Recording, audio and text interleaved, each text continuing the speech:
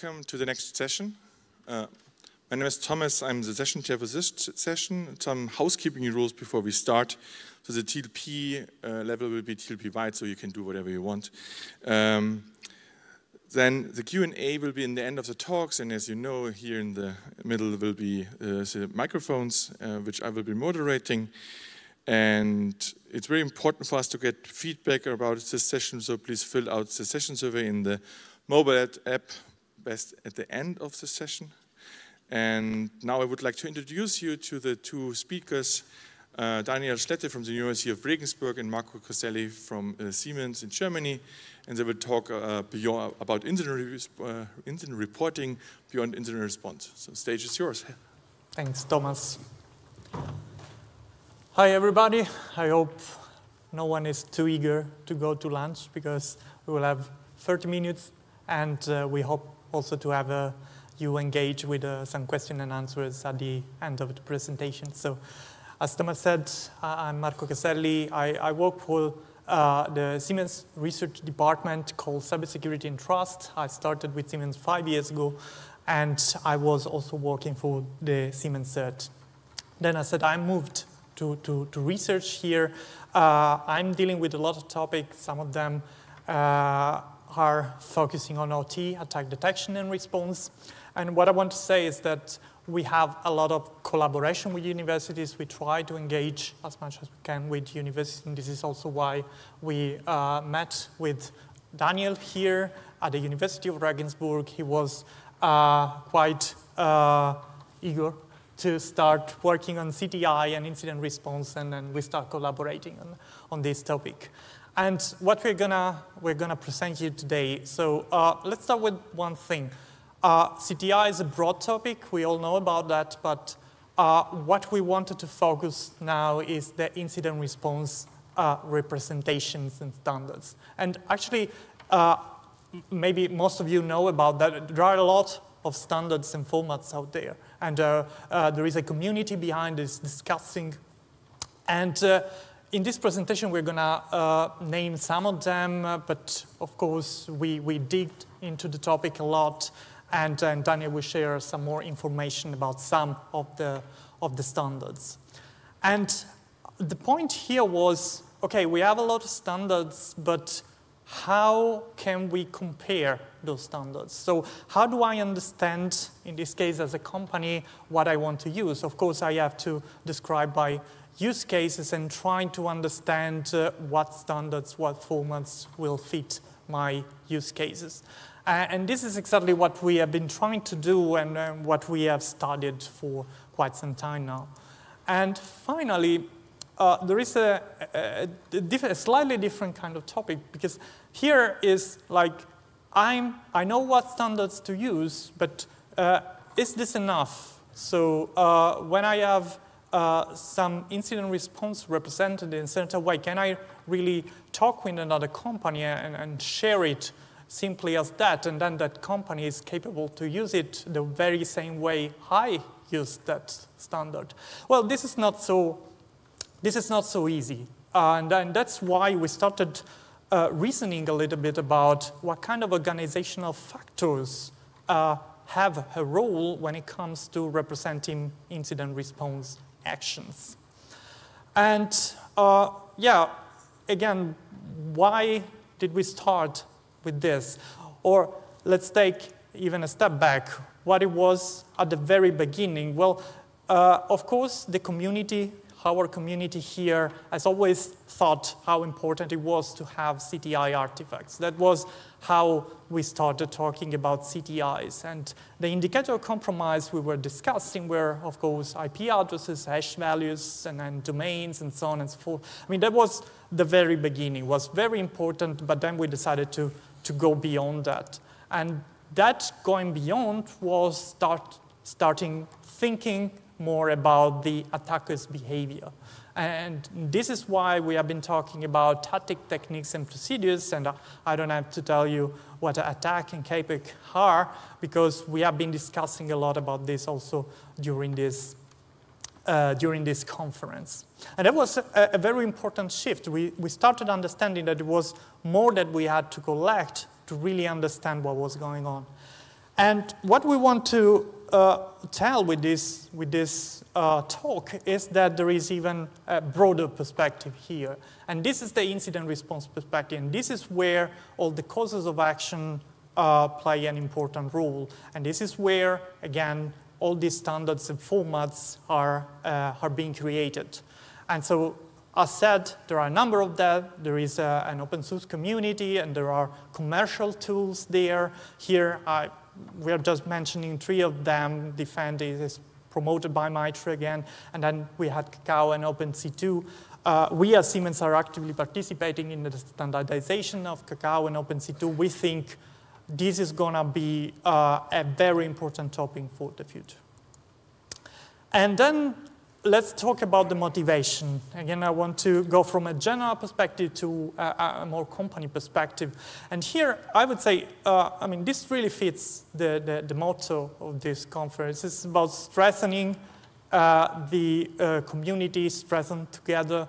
And the general context in which we started thinking at the importance of playbook was sharing playbooks within the community, and also kind of answering what was promoted by governmental agencies. And so you can see here, there was this US executive order that was really and explicitly discussing about playbooks and the importance of having this playbook to be shared within the community. And on the other part of the Atlantic, we had the EU Cybersecurity Act, and yet again, there was not as explicit as in the US executive order, but again, some reference to playbooks and how important it was to really exchange this kind of information across security teams. And then we go to the company context. As I said, Siemens has started being involved in the topic, and we joined one European project. It's called Concordia.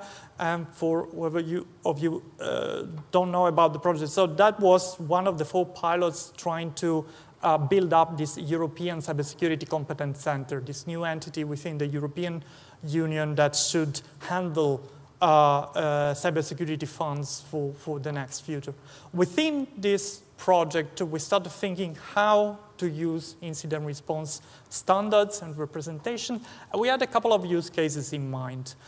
So, of course, automation was very important since the beginning, because when we have standards with which we can represent information, then we can have a machine reading these standards. So if we make it in a way that this is machine readable, this will allow us to improve our automation.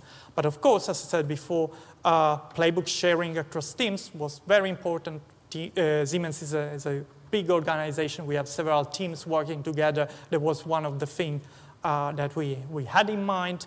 And internal reporting was also one other aspect here, because that was about providing some information to the board, to management, on what has happened within an incident response process. And here, before giving the floor to Daniel, I just wanted to say that we started thinking to all these things, and we came up with some questions, and we wanted to also collect the feedback from external partners, in this case, a university, trying to understand, okay, is there a good way to approach this problem? And as I said before, which kind of representation should we use for our use cases? And also thinking a little bit at the next step when it comes to the incident response operations, how will we integrate this representation in our own pipeline, in our own tool chains? And how do we make sure that we can maintain all these things over the years and over all the changes we can have within the company? And with this question, I will give the floor to Daniel to dig more into the topic. Thanks, Marco. I pick up from here. Well, what did we start out with? Well, we had a closer look at what standardization efforts are already out there. And then when we had a closer look at them, we could see that they have different objectives. And those objectives, we can use them to do a categorization. So on that slide here, you can see that there are that are efforts that are more on a high-level approach. So we could say those are frameworks, for example, React or Miter Defend. Then there are also others that center more on the procedural aspects of incident response. We call them playbook formats, and a prominent example here is Cacao. And then last, going on a granular level, talking about individual commands, that is, you can represent those incident response commands using Cacao. Roughly, you can say left-hand side is more for representation, right-hand side is more for incident response operations. So even before looking at the incident response standards and formats, we thought about what is incident response actually all about. And at its heart, it's all about a few structural concepts. Eventually, it is a series of workflow steps where a certain person or a certain system, the actuator, is performing an action on a certain artifact. Let me give you some very simplified examples here. You can think of incident response as there is an analyst investigating a file, a security system blocking an IP address, or an incident response handler writing a report. Our results of our analysis even show that all standards and formats that we looked at, they have a thing in common, that they center, that they cover the incident response actions. With the other structural concepts, not so much. There the different efforts vary in how they handle or how actuators or artifacts can be represented. So having the standardization efforts, for the analysis, you want to have criteria how to do the analysis. And while we initially had only the structural concepts, which are workflow, actuator, action, and artifact, we thought there must be more to it to actually tell different standards, different formats apart.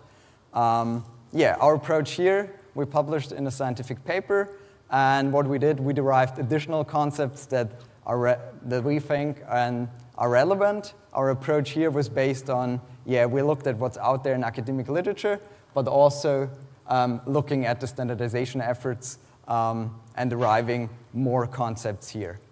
As you can see, there are general concepts we think are relevant, technology concepts, and security concepts. To give you some insights here, for example, it's important that your incident response information can be bundled somehow together, so that's aggregability. Then you want to have some versioning, you want to have some readability, machine readability, or only human readability, depending on your use case. That's important. And technology side, is there a community behind the standard? How is it applied? What kind of serialization does it use? And then from a security perspective, can I indicate that information that is represented has a certain confidentiality? Is there a way to express how incident response information needs to be authorized and before the action is actually executed? And then also prioritization. In case you have multiple playbooks, you might want to do one before another. How does it look for one specific standard? I picked Cacao here. So Cacao characteristics are, as you can see on this slide, so Cacao has workflow steps. It calls its actuator targets, and there are commands. With the parentheses you see on the slide, those concepts are only covered to some extent. So there's, I guess, room for improvement, redefining it in a new iteration of the standard. This all leads us to the question, you're representatives or you work in companies, you want to use those standards, and the overall question is, you have a certain use case, which format, which standard should you use? And we think it's best if you refer back to those core concepts and use them to assess if a certain format is suitable or not. Eventually, you could do what we did here as an example for the use case of incident response sharing. You can rank them as there are certain concepts mandatory, you definitely need them. Then there are others that are supportive, and even others that are less relevant. Pick a few examples here. Workflow. We think you definitely need to document the workflow of your incident response steps if you want to share that with others. Also, aggregability, bundle things together if you want to share. And then confidentiality, I guess that's easy to see. Making clear if you're sharing internally or even externally, how confidential is the information. So, as you can see here, the green, orange, and white ranking the concepts. That's what we thought of. Obviously, you can assess more about your organizational context and determine what you think is mandatory or not. As it turns out, if you use the ranking as we just did, then Kakao is a suitable candidate for incident response sharing. And why is that? Well, Kakao has playbooks that aggregate information. Procedures are represented by workflows. There's the OASIS community behind Kakao to back the standard. And then you have TLP and IEP to address confidentiality. Also on the structure here on the slide, you can see I took the graphic from the OASIS standard, so there's some documentation. And on the high level, you have the playbook element and then workflow and workflow steps. So this was all about representing incident response information, but what about actual operations, actually using the information? And there we think it's really crucial. You always use incident response within your company, within your organization, so context matters. And emphasized here with the graphic, you might just see a small picture, but it's important to see the bigger picture. So does context matter? That's the real question here. Looking at the playbooks, playbooks always contain some technical information. You all have to do with incident response in your daily lives. So there's technical information to be handled, such as you want to block a certain IP address, execute a script, execute a certain command. But then there's also other information that needs to be considered, and that's the organizational information. Let's say your company has a ransomware expert, Jane Doe. So in the case you have a ransomware incident, you probably contact her. And this raises two more questions. Is organization-specific information important? And what does determine which information is specific to your organization? We assume that, the organizational information shapes the incident response process. So that there are certain factors that do influence how you do incident response. 3 examples we picked here. That could be privacy. Are you doing incident response in the European Union, or is your incident response affecting EU customer data? Then you might consider the GDPR regulation. Also for responsibility, your organization has a certain chain of command, defines how to do reporting, which people to involve. So that needs to be considered in the incident response process. And then also people, depending on your security team size, do you have 5 people or 100 people? That should make a difference. Here we want to ask you, do you disagree with us? Do you think these factors, maybe also others, do they not influence the incident response process? And we have prepared something here. We would like you to get your feedback. So please scan the QR code.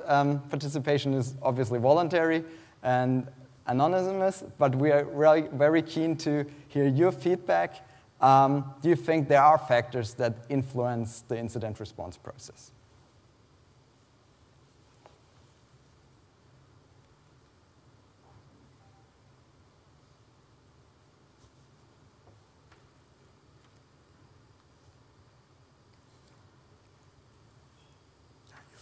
I think you can go.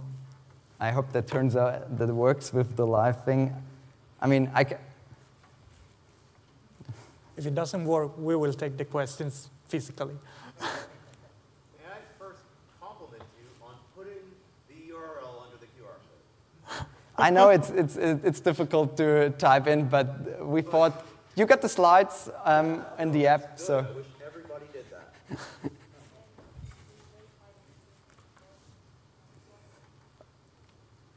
Okay, I got some results in. I guess most of you agree with us. You can still, the slides are shared with you, so you can still answer the poll afterwards. And yeah, this leads us to explain to you why we think, or how we think those factors can modify incident response. Obviously, those are just some very basic examples. And as an example, we start off with a baseline incident response process. That is, you got an incident, you assign an incident handler, you have actions 1, actions 2, course of actions 1, course of actions 2, and then you do reporting to the SOC manager and the process ends.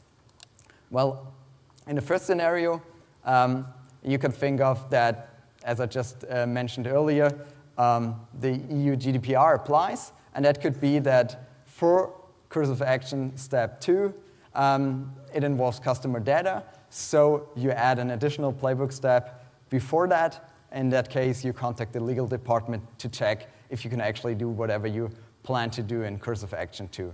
Otherwise, the process stays the same. Different scenario, that could be based on what attackers, what information you have about the attacker and the attacker group, and how you define responsibility in your company. So this could lead to branching off the process that, oh yeah, you've seen similar activity before, that was crucial to the organization, so you add an additional step for reporting to the CISO and doing other courses of action besides what you would have done usually. And a third scenario is about, yeah, you have certain constraints defined on technical level, so that could be course of action 2 has, you do block a certain IP address. That would be, in case you receive the playbook from external, it says, yeah, please block certain IP address, but then your organization, your company has defined that we don't do blocking, we do a redirect, so this could lead to a modification of a playbook step. Why are those factors relevant? I mean, you've seen they can lead to a modification of a playbook, but why are they relevant on a broader scope? And we think that they can help you, if we know about those incident response factors, that they can help you to separate information in the technical part and the organizational part. And eventually seen here on the slide, you can have a transformation engine ingesting both types of information, so you get a playbook that's specific to your organization. Benefits are, if you're sharing playbooks, that can help you to actually use them. Adaptation, semi-automation, because every organization has different systems, different processes, so that would help you here. And then maintenance, yeah, if you change information, if changes occur, you don't need to figure out, like ideally, you would type in all the organizational information, and if there's a change there, you can have the same, method adapting the technical information. We picked 3 incident response factors before, but the whole thing about incident response factors is a part of an ongoing research project. What you see here, that's what we came up with, but that's in early stages. We try to validate, are those really incident response factors that need to be considered? They can be categorized, so there's the external regulation, compliance elements, so depending on if your company is publicly listed, where you're located at, privacy and sector, that can influence the overall incident response process. Also internal policy, we had the example with you constrain certain technical things. You don't copy files when you do an analysis, or you do not block IP addresses. That could be the case. Also, attacker, how you do your communication, how you do your reporting, responsibility, and what is attacked, that could make a difference to the incident response process. And last, the overall security setting in your company. How much money do you have? How much people do you have? What technology are you using? And are there limits on how long you can do incident response investigations? Those might all be factors that influence incident response processes and that need to be considered for the playbooks. Yeah, we do expert interviews. I've already done a few. with people working in industry. And what we've seen so far, the preliminary feedback, is that most of them see that there are incident response factors that play a role, but to varying degrees. And organizations already consider those, but might not, might not mention them explicitly. So here, additional feedback needed. We're at the conference until Friday. I'm happy to talk to you if you want to share your thoughts about the topic. And that just leads us to thank you for your attention. If you have any questions, I think we have some minutes here. Otherwise, you can still do the poll with the QR code up there. So thanks. Thanks.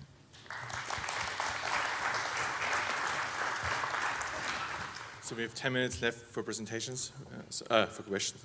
Sorry. Hello, my name is Vilus. So thank you very much for this dissection. I definitely will use it in my work, what you did. One question for the example use case for incident response sharing. Yeah.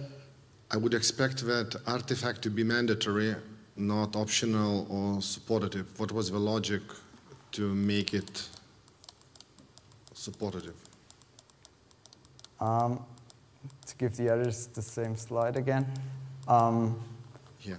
The thing here was, depending on who you're sharing with, you might not want to disclose that it involves a certain file hash or it involves a certain Domain. IP address, domain.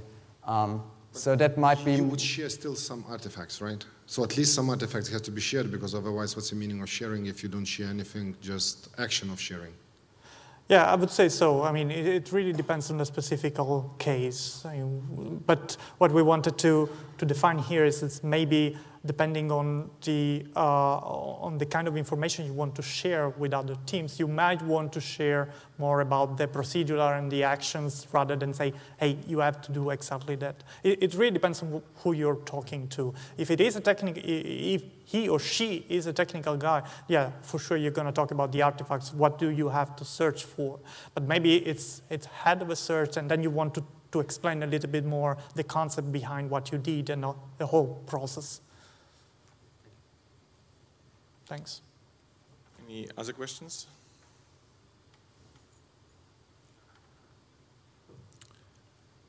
Okay, it doesn't seem to be the case. So thank you very much, Daniel and Marco. So now lunch is served downstairs. Don't forget there will be the AGM and the membership updates this afternoon and social events this evening.